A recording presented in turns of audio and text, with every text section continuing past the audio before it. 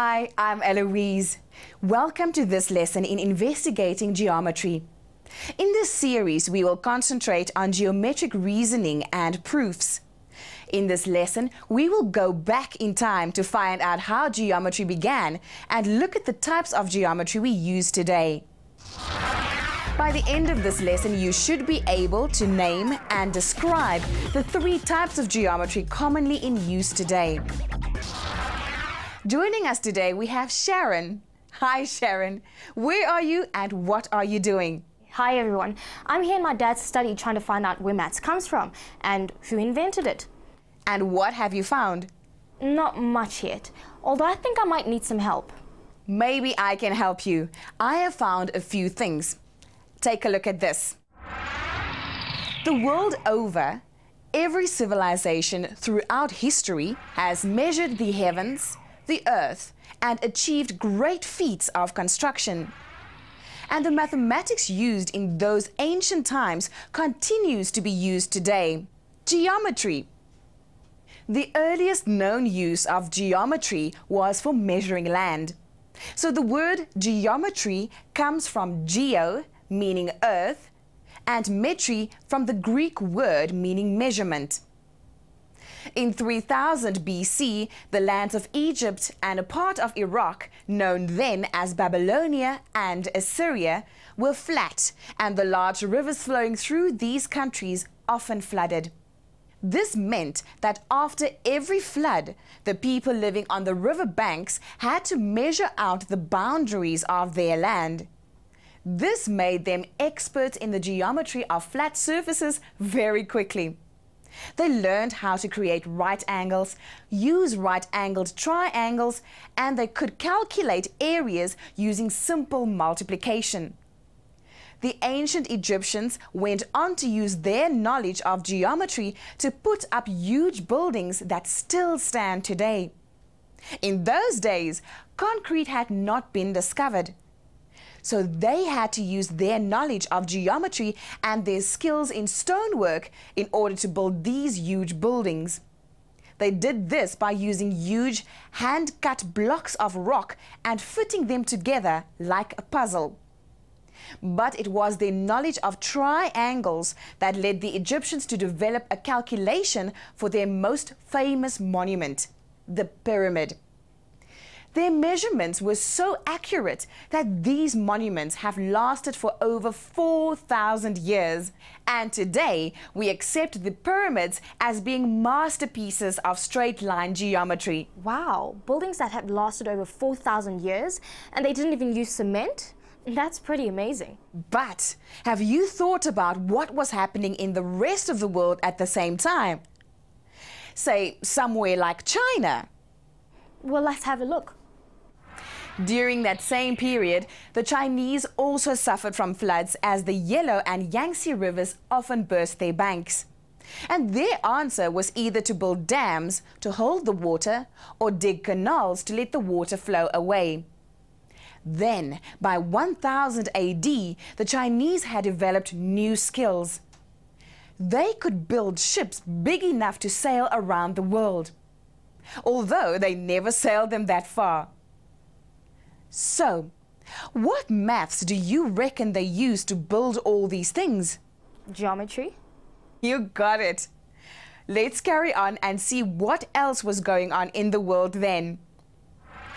If the Chinese had sailed across the Pacific Ocean to Central and South America, they would have come across the people of the Aztec and Mayan civilizations.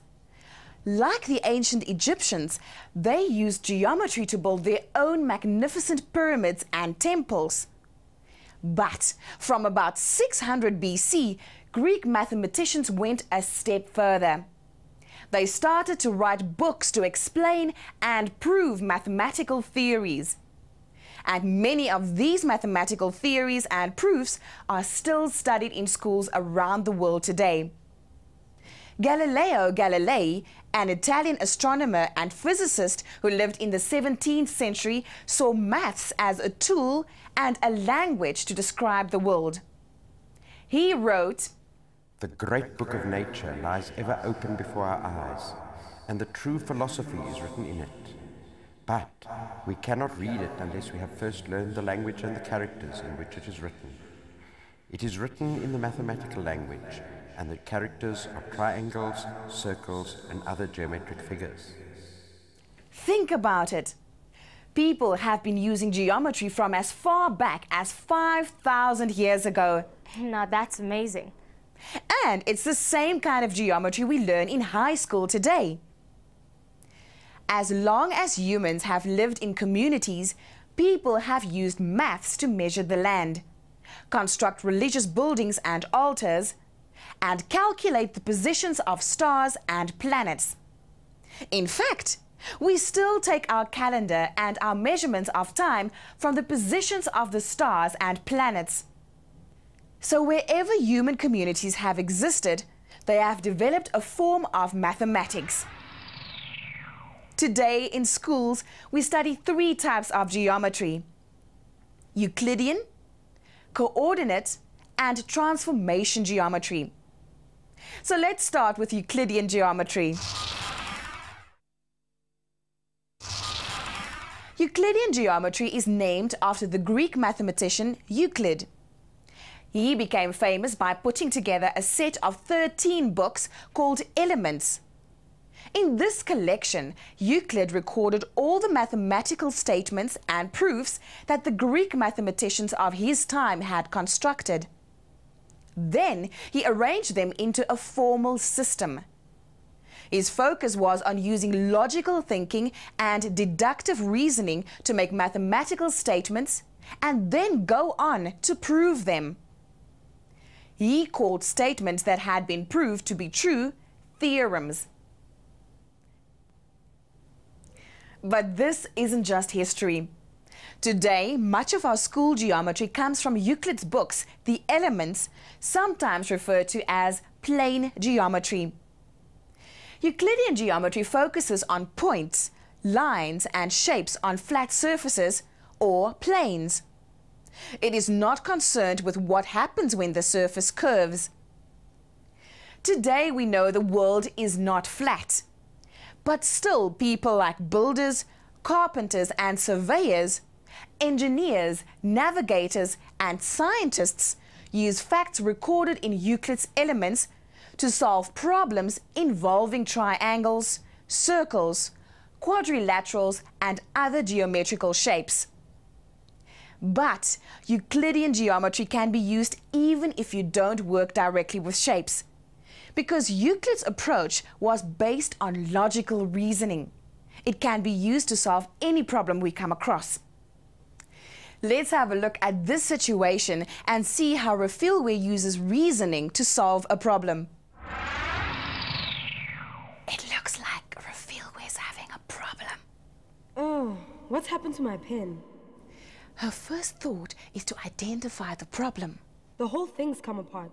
I can't write with this anymore, it's useless. Now, instead of just looking at the facts, she is showing her disappointment. How does she know the pen is useless? Let's see what happens when she tries again. But maybe it can be fixed. It won't screw together and the springs come out. Okay, now she's identifying the facts. Let's see if she goes on to the next step. But if I can find that spring and stick these 2 pieces together with glue, it should work again. Now she's identifying what tools she needs to solve the problem. The trouble is, I don't know how the spring goes in. I know. I'll ask Gerard. He can fix anything. But first, I've got to find that spring and get a hold of some glue. Do you see how she's working through her problem step by step? First, she identified and made sure she fully understood the problem by identifying the facts. Then she made a plan to solve it. After that, she worked out what tools she's going to need. In this case, the tools are the spring and glue. Now she needs to carry out her plan. Gerard, my pen's broken and I want it fixed. I've got all the pieces and I have glue, but I just can't figure out how to get the spring in place. Can you fix it for me? Let me have a go.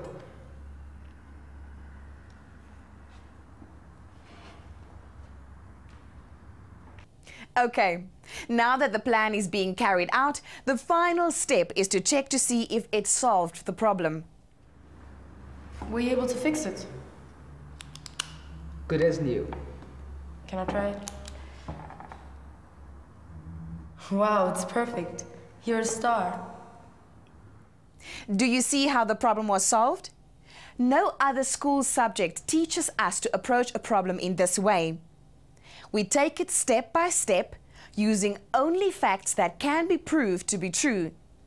There are no opinions, no guesses, no luck, just plain logic. Euclidean geometry teaches us to use reason, a skill that is necessary if you want to be successful at anything in life. Seems a pretty easy skill to learn. It is. Many people use this skill every day without even realizing they are doing it. Let's have a look at another kind of geometry that is related to Euclidean geometry that you will use in school. It's called coordinate geometry. Isn't that analytical geometry? You're absolutely right. You might also know it as Cartesian geometry, but they are all names for the same thing. So let's find out a bit more about it. René Descartes, a French mathematician and philosopher, developed coordinate geometry in France in the 17th century. And as you probably already know, coordinate geometry is still used today. The name Cartesian is taken from the second part of Descartes' name. He combined algebra and Euclidean geometry by using numbers to locate and describe points and lines on the plane. By bringing numbers into geometry, we can make and prove mathematical statements using algebra. Finally, let's look at transformation geometry. Transformation geometry was only developed later in the 19th century. It also gives us a tool for proving geometry statements. Using transformation geometry, we take a shape and move it in different ways to create an image of itself in a new position. Then, from what we know of the original shape, we can work out things about the properties of the new shape. We call the movements we use for this shape translation, reflection, and rotation.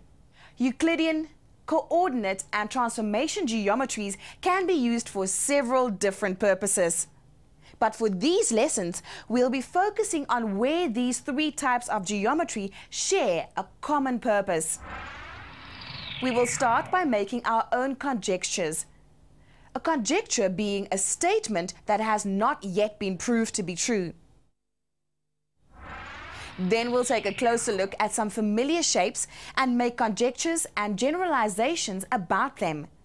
And after that, we'll practice proving or disproving these conjectures using Euclidean, coordinate, and/or transformation geometry. This series will challenge you to go beyond memorizing someone else's definitions and facts. It aims to help you develop your own body of geometry knowledge that you can prove to be true. So get ready to do your own investigations. Now, it's time for your task. Today you've had a brief introduction to the fascinating history of geometry around the world. Choose a country and research its history of geometry, going as far back in time as possible. Some fascinating civilizations you can study are the Mayans and Aztecs of Central and South America, India, China, and Egypt. Use your research to identify a contribution that this country has made to our present understanding of geometry. So from Sharon and me, it's goodbye till next time. Bye-bye.